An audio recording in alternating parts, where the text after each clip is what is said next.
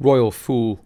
Biggest backlash wave ever for Sussex from US with tons of major deals completely failed. Spare us, Prince Harry, from your 416-page memoir. Has anyone really got the energy? Spare doesn't just refer to the age-old condition of the second son, the spare to the heir, forgotten once the heir has children.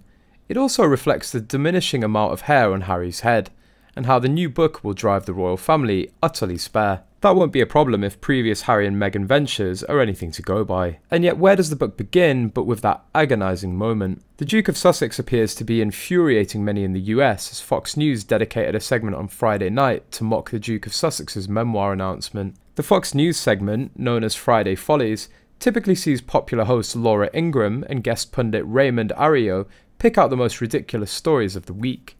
Harry ended up in the segment, with Raymond Arrio claiming Harry was about to smash the king with his new memoir. Spare is an allegedly unsparing account of the Duke of Sussex's truth, his truth. You have a spare key, a spare tyre.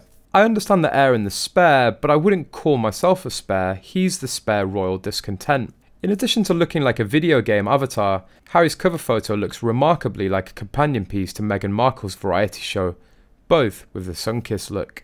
The pundit added that the cover and the title were remarkably similar to Andre Agassi's autobiography, before revealing that both were written by the same ghostwriter, J.R. Mooringer. It seems like we're repeating the trend, but it's a trend of celebrity, not royalty. I think it would have been more appropriate if it was just called Whipped, because the poor guy is always in the shadow of his wife, not that there's anything wrong with that anymore. Former BBC royal correspondent Jenny Bond has warned that the memoir will only exacerbate tensions between Harry and the royal family. Miss Bond said the book can do nothing to heal the rift, particularly between Harry and his brother. In addition, the Sussexes took a massive hit from a US host for taking advantage of what America has allowed them to achieve. Despite his criticism of the couple's deals with Netflix and Spotify, NewsNation's new anchor Leland Vittert admitted the Sussexes' relocation to America is evidence the US is the only country where the couple can unleash their full potential as celebrities. The US host started his opinion segment by saying, "Sorry America, I must be the bearer of bad news.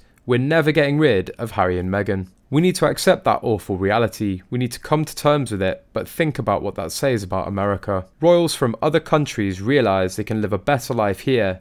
Maybe there's a lesson in that. If you think about it, the people who know Harry the best, the Brits, they hate him.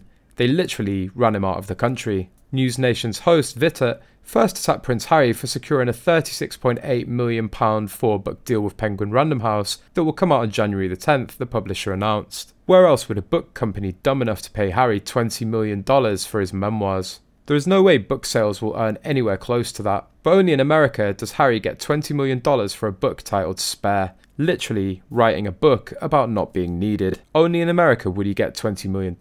How do we know they won't earn it back? Leland Vittert then slammed the Sussexes, who signed a £91 million deal with Netflix to produce a docu-series, whose date release remains unclear. Netflix gave $100 million to two people with absolutely zero experience in filmmaking, and they're still not requiring the royal couple to work off the contract.